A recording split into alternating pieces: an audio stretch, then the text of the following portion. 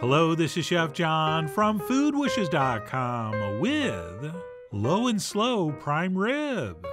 That's right, I'm going to show you the simplest, easiest, most fail-safe method ever invented for cooking prime rib.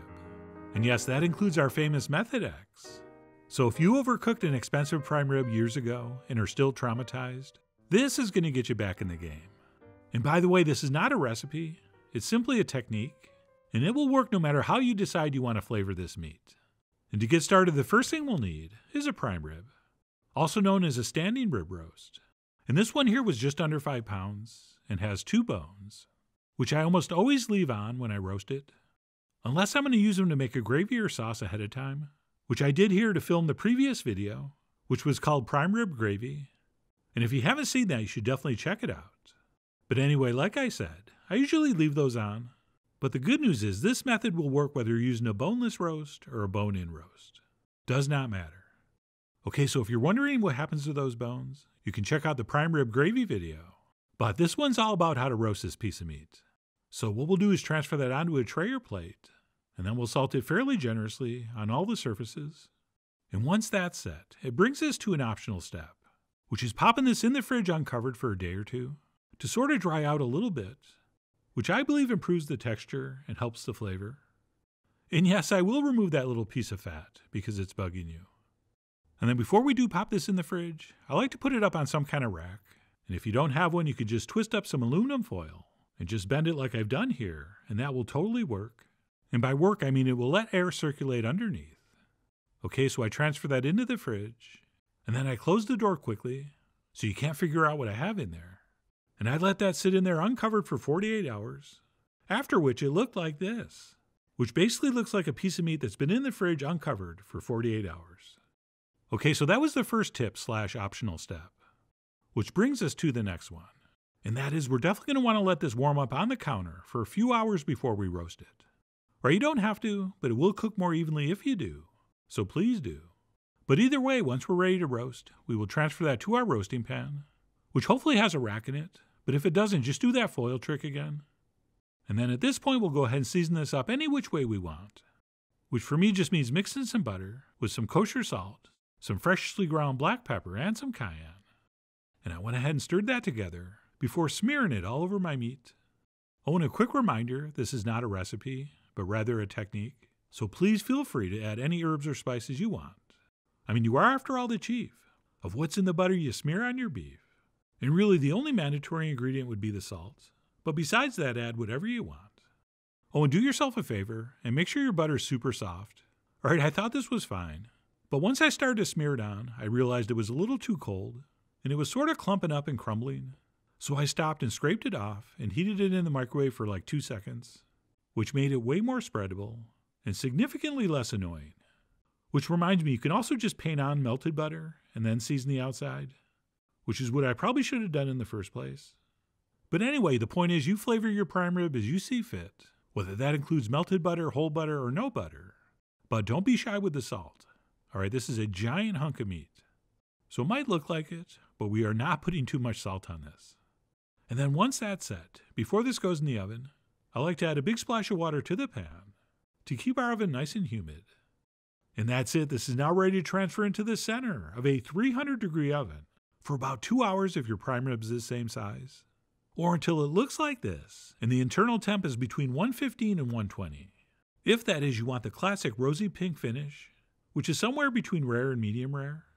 And we will absolutely 100% of the time check with a probe thermometer. And once we've verified our target temp, we will cover this in foil, and we will let it rest at least 20 minutes, during which time that internal temp will go up between 5 and 10 degrees. And believe it or not, that's it. So I wasn't kidding, a super simple method with just one temperature setting. All right, I know there's methods where you start at 500 and then turn it down to get a little deeper sear on the surface, but according to recent made-up studies, 25% of people will forget to do that, and that number jumps up to 87% if they've been drinking. So we're just going 300 the whole time. And that's it. Once that's finished resting, we can transfer it onto a cutting board, and we can go ahead and slice in. But before we do, let me give you a possibly unnecessary reminder. Do not forget to put that roasting pan on the stove and pour in a splash of water, or beef broth, or wine, or a combination, And then we'll put our heat on about medium to medium high. And then using some kind of spatula or spoon, we will scrape all that amazing goodness off the bottom. And then we can serve those juices right alongside our meat. Or if we want, add them to our gravy. All right, anything's appropriate, except not using them. And for more detailed info, go ahead and search for the video where we actually did au jus. But that's basically it.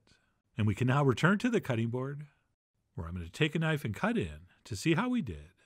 And if everything goes according to plan, the inside should be hot and steamy and extremely juicy, and we should have a gorgeous rosy pink color that looks just like a magazine cover, except those are photoshopped, and this is not.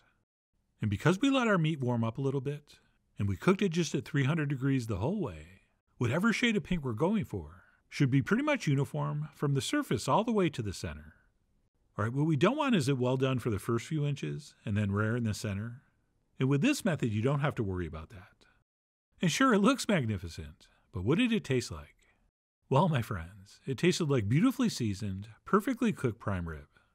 Okay, tender, juicy, and flavorful, which are pretty much the top 3 things on our checklist. So I could not have been happier with how this came out. And that is just eating off the cutting board, with no side dishes or au jus or gravy. So I did go ahead and plate one up properly. And normally it would be a sin to cover up something this beautiful with a sauce. But when that sauce is our famous prime rib gravy, it's okay. Let's go ahead and pour plenty of that over the top before we tuck in. And of course, if you don't like yours this rare, just simply cook it longer and pull it out at 120 or 125 instead. And you'll have something closer between medium rare and medium. But beyond that, I can't help you. I will never understand people paying for prime rib and then cooking it well done. But anyway, I shouldn't judge in front of you. But if you do enjoy fully cooked beef, I would probably just go with a pot roast. It's going to be less expensive and not as dry. Oh, and in case you're wondering, next to those prop Brussels sprouts, that is a little something we call Duchess potatoes, which I'm hoping to show you in an upcoming video, since that is becoming a lost art. And lost art is the worst art. But no matter what side dishes you go with, I think you're going to love this easy method.